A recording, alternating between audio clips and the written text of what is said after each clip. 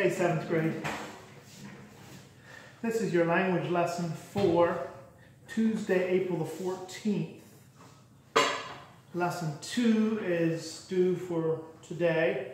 Tuesday we will grade some, just go over, make sure you're doing it, make sure you understand what's going on. Lesson 3 is participles. That will be due on Wednesday. And I just want to remind you one thing about reading. On Wednesday, April the 15th, you have a reading lesson 4 due, and you also are supposed to take quiz 1 on that day. So that is not a misprint or a mistake. So have lesson 4 finished, but then also do quiz 1 on Wednesday, and I will try to remind you of that Wednesday morning.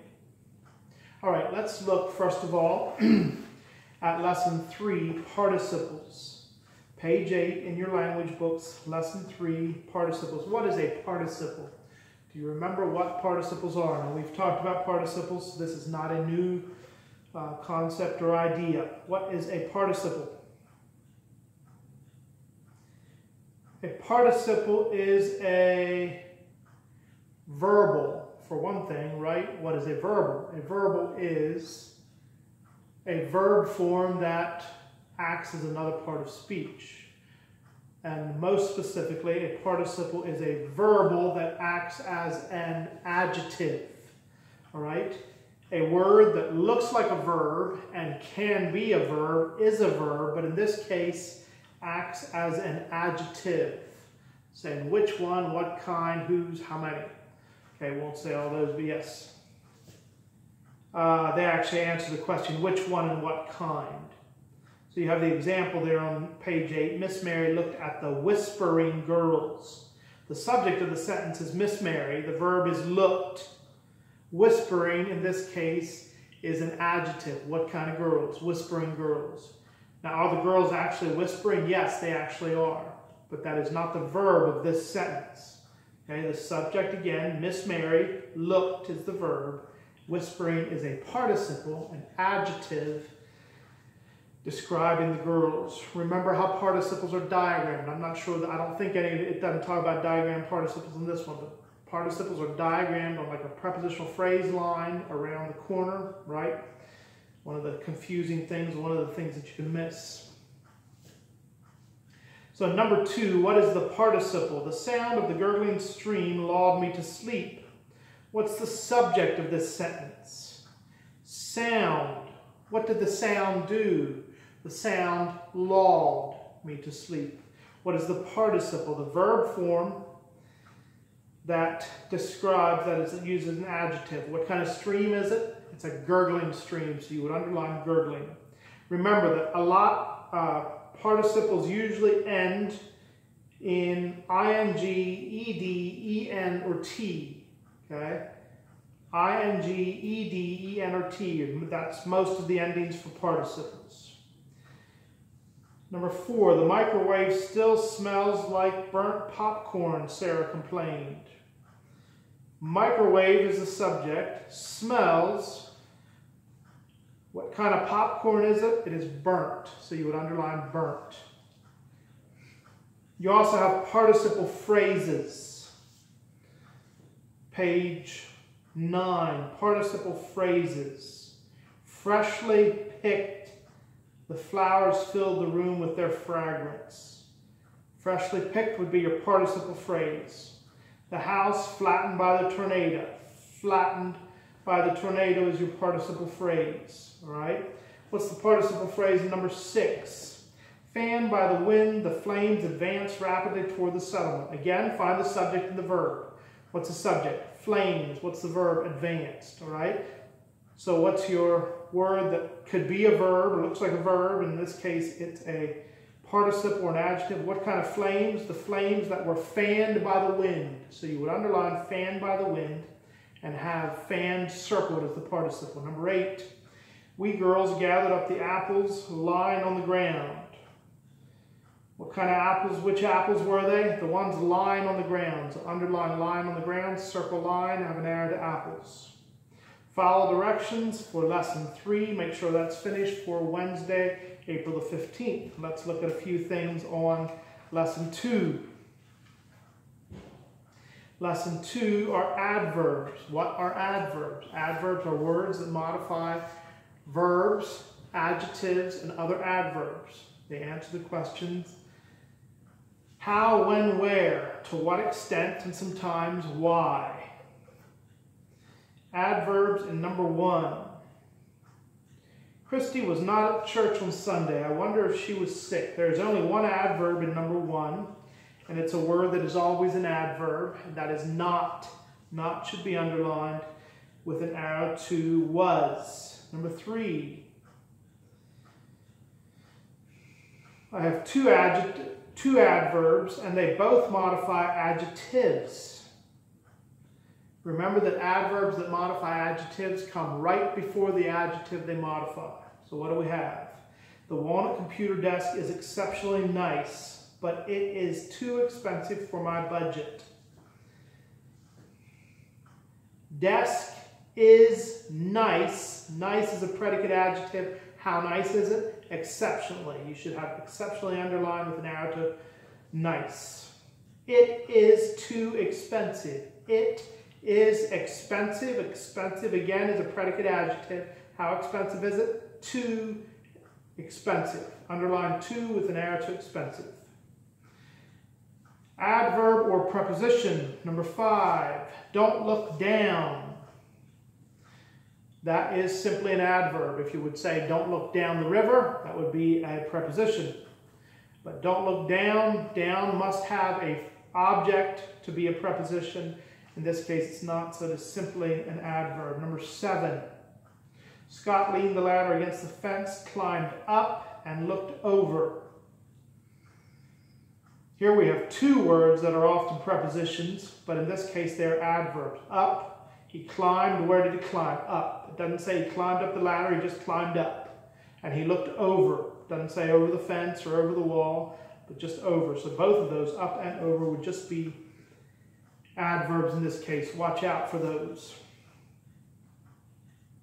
Number 9, adverb phrases. So you have prepositional phrases that modify verbs, sometimes adjectives, verbs and adjectives mostly, sometimes other adverbs. And they again answer the same questions that adverbs do. Number 9, Greg walked to the front of the room for his perfect attendance award. So what's the verb? Walked. Where did he walk? To the front. All right? Should be in parentheses with an arrow to walk. Of the room is modifying what? Of the room is modifying front. So of the room is an adjective phrase. It should not be in parentheses. Of the room should not be in parentheses. If you have that in parentheses, make it 1 wrong. For his perfect attendance award, why did he walk? For his perfect attendance award should be in parentheses with an arrow to walked. Number 11. These dates in AD 150, in 1945, all right? Something like that. Those are prepositional phrases saying when. So you should have in AD 150 in parentheses with an arrow to drew. That's when he drew. Of the world is modifying map, so that's an adjective phrase, should not be in parentheses. Excellent. Number 15, page 6, number 15. Underline the verbs twice, the subjects once. Circle direct objects, put parentheses around indirect objects. Indirect objects and direct objects come after what kind of verbs? Action verbs.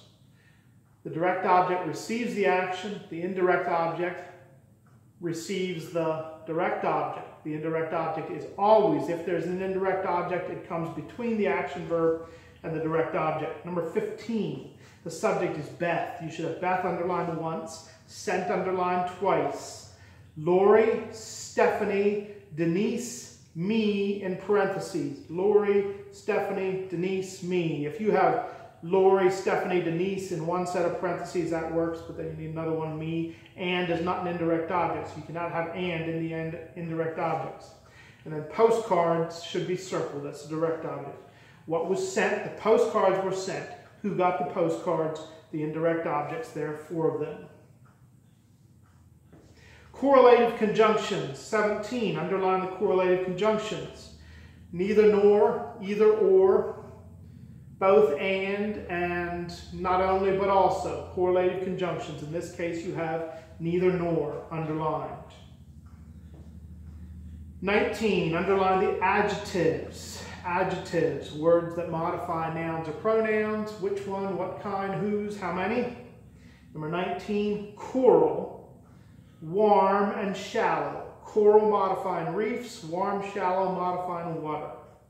23, gerund, gerund phrase. Gerund is a verb form that acts as a noun. It can be anywhere that you use a noun, you can use a verbal. So here you're supposed to underline the gerund form, verbal, gerund. Underline the gerund form,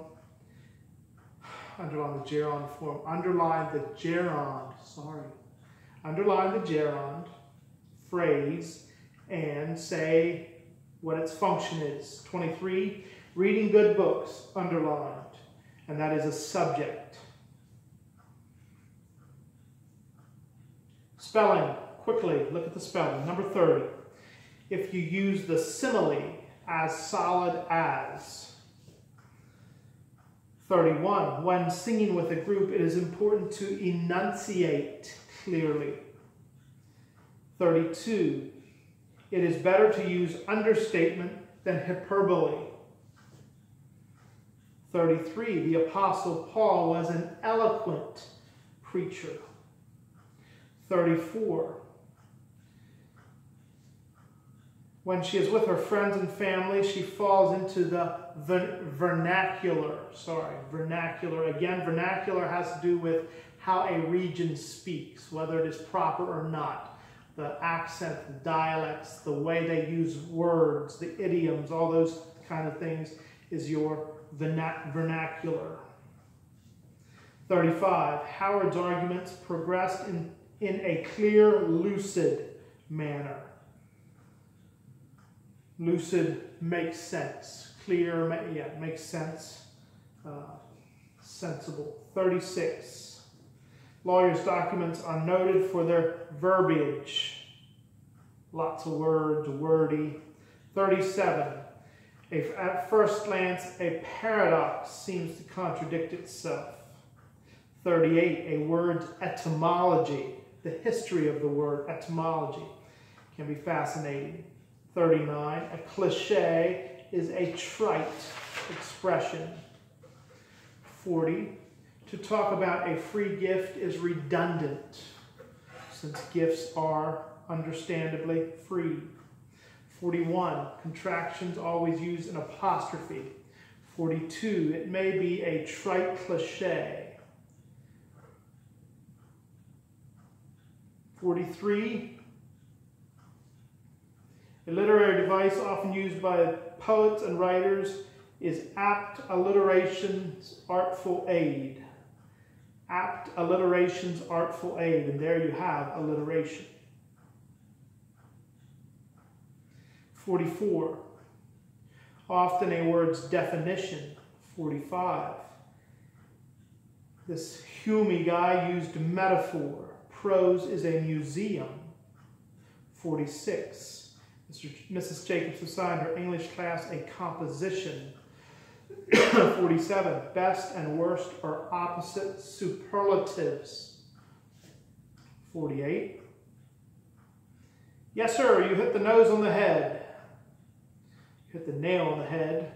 He was getting two common idioms confused. 49. Using a thesaurus can help you. Make sure you have lesson 3, participles, lesson 3 finished for Wednesday, April the 15th. Thank you very much.